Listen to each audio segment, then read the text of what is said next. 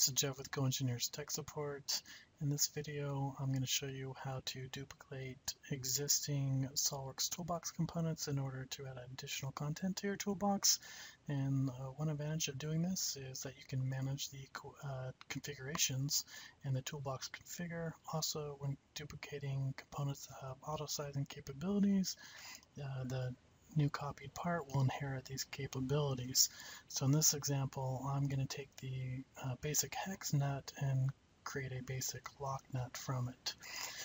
So first on here, all I need to do is copy the hex nut, and I've created a folder for my parts and nuts so that I can distinguish my custom parts from the ones that come with SOLIDWORKS. So we'll just right click on this nuts folder and paste that in there, and you'll see that we got the copied part now. So I'm just going to rename the file that's going to be associated with this part. We'll just call it locknut and change the description to locknut. And you could also add part numbers and descriptions and custom properties just like you would for a normal toolbox component that came with it. So now that we're all done here, we'll save this out and close the Toolbox Configure. Now we see that we have my parts, nuts, and we have the lock nut in the Toolbox browser. So I'm just going to open that file up on its own.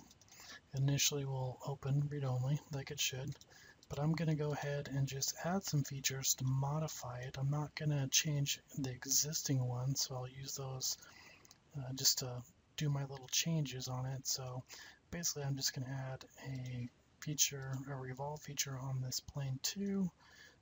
So I'm just going to do this very generically as the example, and I'm also going to create this profile using relations in order to minimize the rebuild errors when SOLIDWORKS does create the configurations. So one advantage of this is I don't have to create all the configurations before adding custom components to the toolbox. So we'll exit this, make sure that our temporary axes are showing, and go ahead and revolve the feature using the temporary axis. Say OK.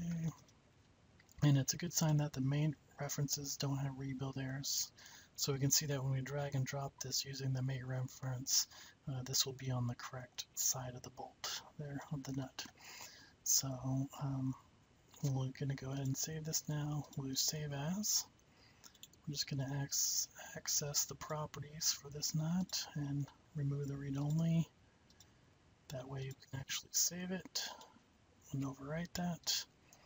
That way when we go to use this now and in assembly, like the one I have here, we got a bolt just going through a simple plate here. We can drag and drop the lock nut bolt that we just created, and we'll see that we have the option to use the auto size, and it's auto sized to this bolt, which is 7/16/20. And you see that you have the star symbol that's indicating that it's auto sized.